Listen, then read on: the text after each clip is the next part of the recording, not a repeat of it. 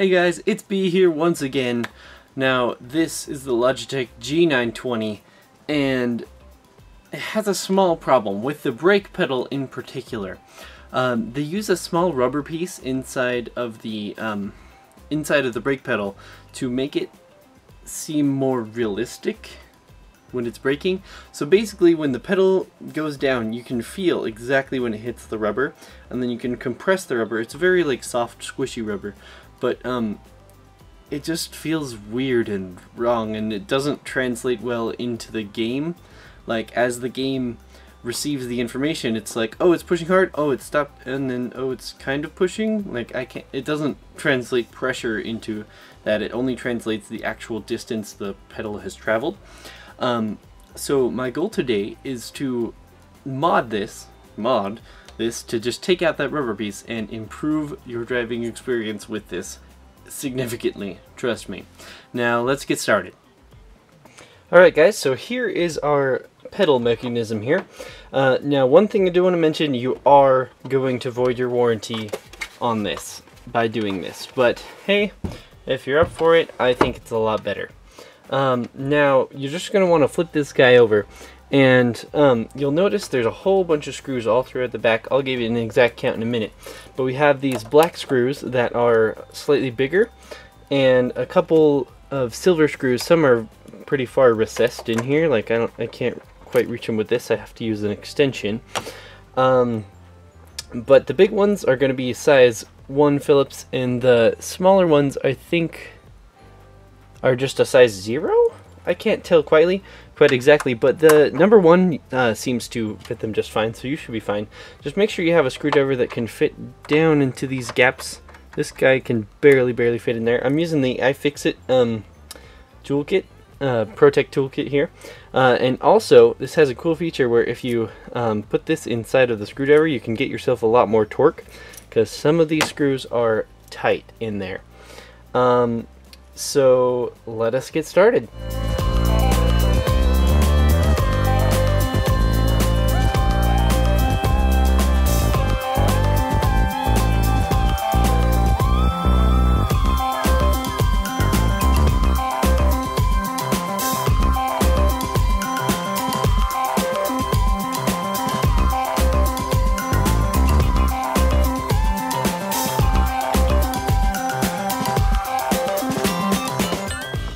Alright, so I've unscrewed most of the screws here.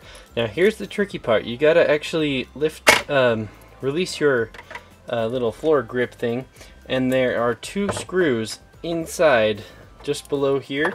You should be able to reach them with my extension, but yeah, just so you know.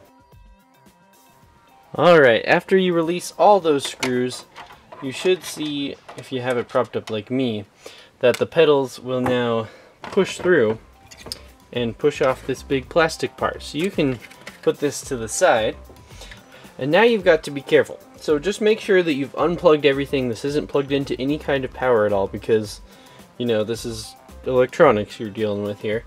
And you can see they've actually wrote, you got clutch, brake, and whatever that is. It's the gas pedal, but acceleration, I don't know, it's like half an A with a line. I don't know why they wrote that. But yes, so you can see, you got to be careful also, because there's a little bit of oil on here. It's made to, so it'll slip a little better, but just make sure you're not going to get that smeared everywhere. You don't want to. So flip it over, and if you look on the pedal itself here, you've got to actually kind of take it off. So what you need to do is it has these 2 little hex bits here. Now let me figure out exactly which kind they need. So they need a 2.5 size hex bit here. You're going to need a lot of torque to loosen these guys. And once you do, they're fairly easy to unscrew. So we're just going to take this brake pedal off here nice and easily. Boop. Make sure you're keeping all these screws in some kind of, you know, magnetic tray, or maybe a bowl if you don't have anything else. So you can take off this metal part here now, and that'll allow you to completely take that pedal separate from the rest of it. Now I'm just going to kind of prop the other ones up here. There we go. So now our rubber piece is inside here.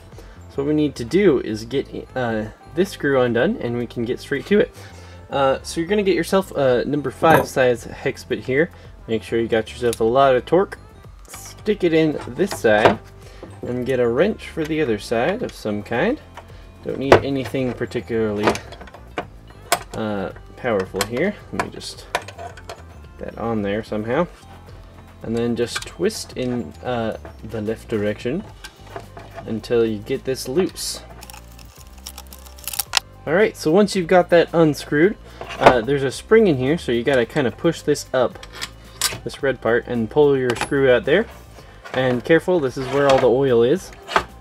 Simply pull that out and you'll see your spring here. And you got your little piece of rubber right there. So you can just take that guy out and put everything back together. But that little guy, it's, you know, fairly squishy rubber, but I mean, why you do this? And now you can go ahead and just put the whole thing back together in reverse order.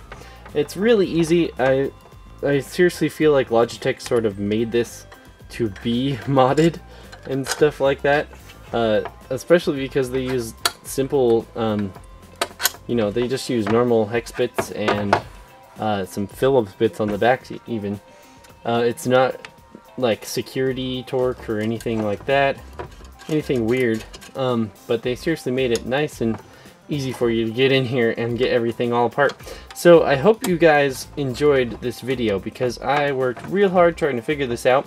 But seriously, this will improve your playing experience, at least if you play like me. I was playing Forza with this guy, and I'll show you a little bit of gameplay while I'm doing this. But hey, thank you so much for watching the video today. If you liked it, please leave a like on the video. If you want to check out some of my other channel, I do a lot of other gaming videos and stuff like that. So feel free to tell me how you like it. Subscribe if you want to see a little bit more, and let me know if you have any questions, because I will always answer every comment. So thank you guys very much for watching today. I'll see you next time.